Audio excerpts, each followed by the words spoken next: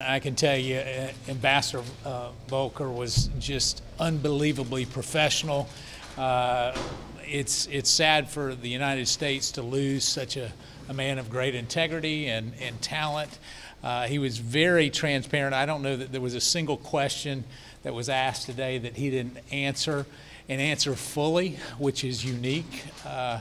And what we do know is there was definitely no quid pro quo. We will be providing evidence very shortly, I believe this evening, that characterizes that for Zelensky to get a meeting with Trump, that Zelensky had to, one, investigate the 2016 election, essentially go back and exonerate Russia's role, and two, that Zelensky would have to investigate Biden. I think when we look at the Bidens being investigated, it was very clear that they were never investigated as it relates to their involvement or lack thereof. And I will say, we saw further evidence that there was a shadow shakedown going on, and that the lead, I would say, the lead deputy for the president was Rudy Giuliani. I can tell you that any comments that would indicate that there was some nefarious